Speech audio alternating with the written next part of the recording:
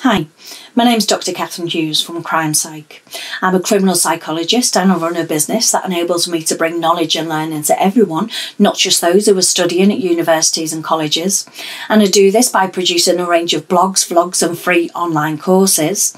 I also run some slightly more in-depth courses which are both available face-to-face and online.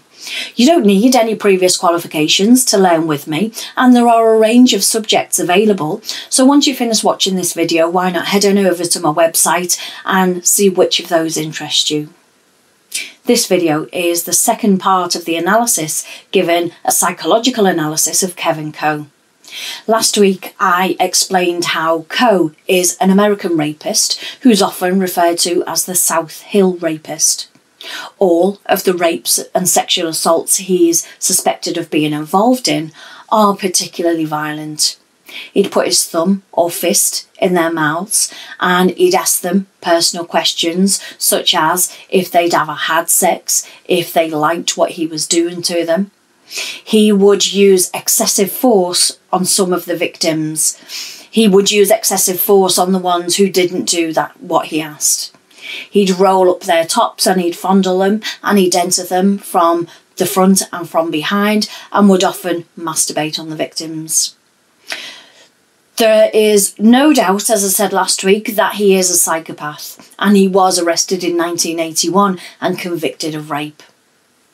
During his trial, Coe took the stand on his own behalf. In between telling virtually his entire life story, large segments of which were absurdly exaggerated, he adamantly denied ever owning gloves, ever owning oven mitts, ever owning a stocking cap, and of course of ever raping someone.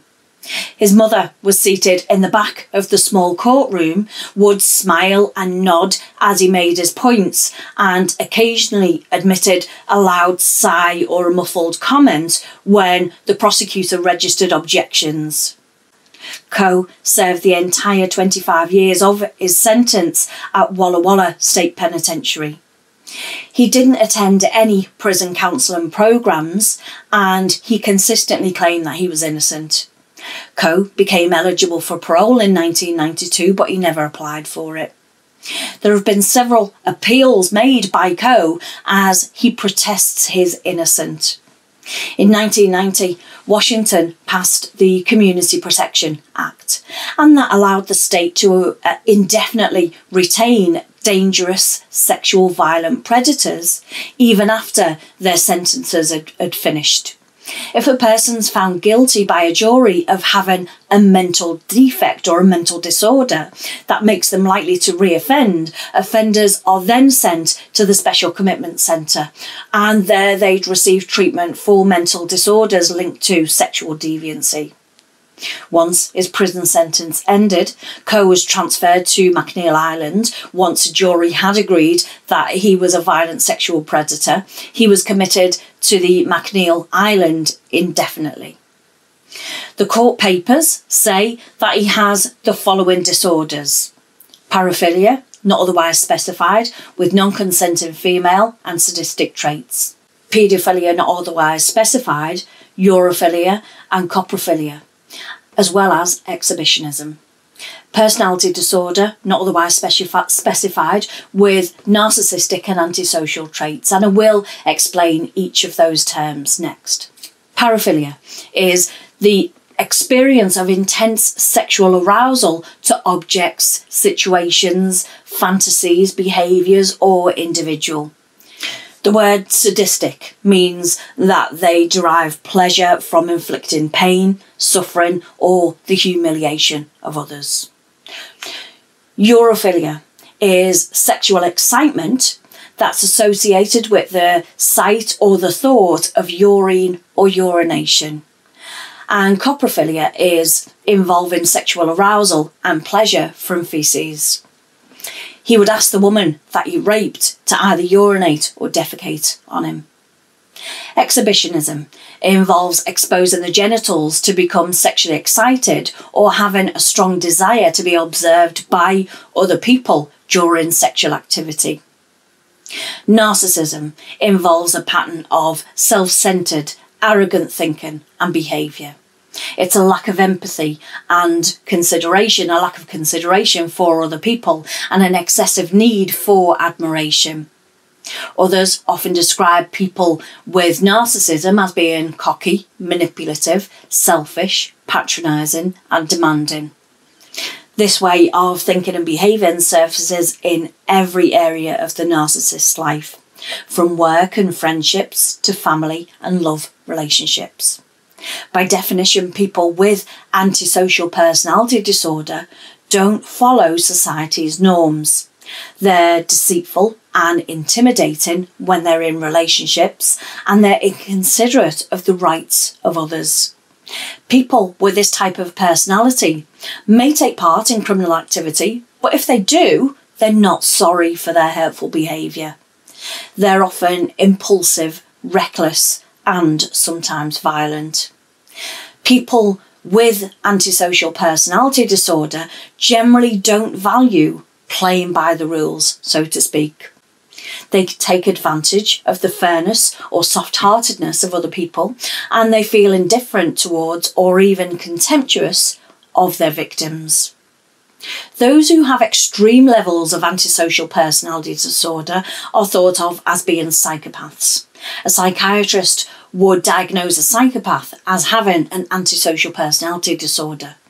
The term psychopath is widely used within the criminal justice setting though. Psychopathy is typically assessed using Hare's psychopathy checklist revised. The checklist is made up of 20 items. The answers are based on a 3-point scale with answers yes, no or maybe to each question. They're scored as 0, 1 and 2 for no, maybe and yes. And although there's no official score for a psychopath, scores of 30 or over are considered to be psychopaths. Coe's score on this scale is slightly below the 30 at 25.3.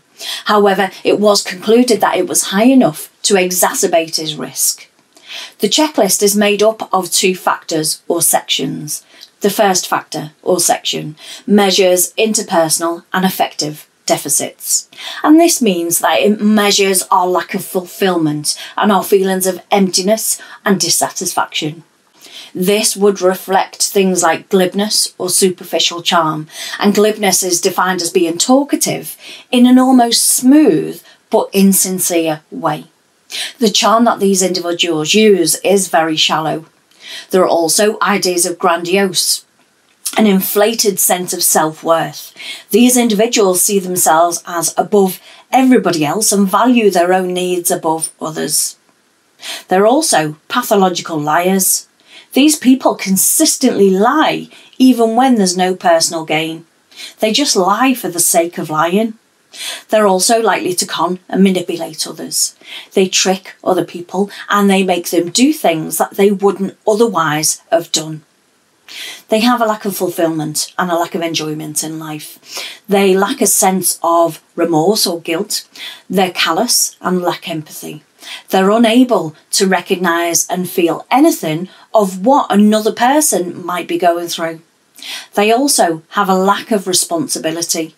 They fail to take responsibility for their own actions. Coe's Factor 1 score was 15 out of 16, meaning that he's very likely to demonstrate these traits and behaviours. The second factor measures lifestyle and antisocial deficits such as impulsivity and juvenile delinquency. This factor reflects the high levels of stimulations that psychopaths need. Psychopaths are very easily bored and they need a lot of stimulation. They often lack realistic long-term goals and they do often act impulsively and don't consider the consequences for their behaviour. They often behave in ways that are considered irresponsible. This reflects poor behavioural controls. It's reflected in childhood and they would have had behavioural problems from an early age. But Coe's Factor 2 score was only a 7.9 out of 20. But Coe does show all of the classic characteristics of a psychopath as he scores very high on Factor 1. There are a lot of articles and websites about this case. There's even a website which was created by Coe outlining how and why he's innocent of all charges. His mother was convicted about a year after and she was sentenced for trying to hire a hitman to kill the judge who convicted her son. There's certainly been a lot of information that I've missed out. However, I selected all that was appropriate to do a psychological analysis on. I have included all of the links in the video description, so if you do want to do any further reading about that, it's all there. Coe went on to marry from his prison cell, which just shows his narcissistic tendencies. I do hope that you enjoyed watching this video and found it interesting. Thanks so much for watching. Bye for now.